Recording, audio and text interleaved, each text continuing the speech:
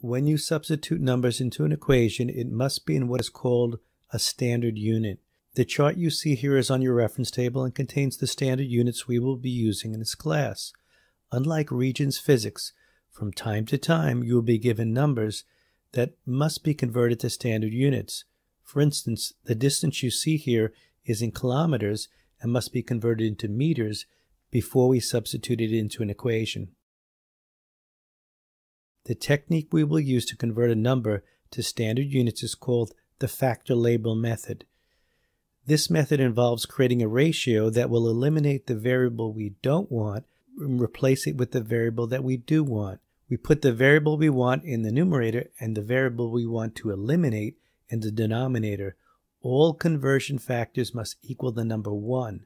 Since the reference table tells us that 1 kilometer is 1,000 meters, our conversion factor becomes 1,000 meters divided by 1 kilometer. When we multiply our number by the conversion factor, the unit we don't want cancels out and the unit we want stays. We find that 2 kilometers equals 2,000 meters. Example 2. The standard unit of mass is kilograms, so we will need to create a conversion factor to convert this into the proper units.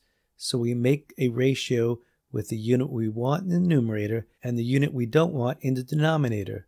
1 kilogram equals 1,000 grams because kilo means 1,000. Our conversion factor has kilograms in the numerator and grams in the denominator. Since the original mass has 3 significant figures, so should our answer. Example 3. Sometimes unit conversions require 2 conversion factors. In this example, I will convert 2 hours into the standard unit of seconds. The first conversion factor changes hours into minutes, and the second changes minutes to seconds. The variable we don't want is in the denominator of both conversion factors. Since the original time has 3 significant figures, or digits, the answer should also have 3 significant digits.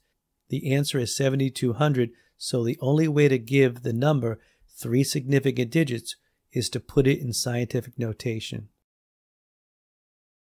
Before we put a number into an equation, it must be in the standard units that are found on your reference table. If we are given a number that does not have a standard unit, we can change the unit by using a conversion factor. A conversion factor is a ratio with the unit we want in the numerator and the unit we don't want in the denominator. This is the end of my presentation on using the factor label method to convert a number into a standard unit.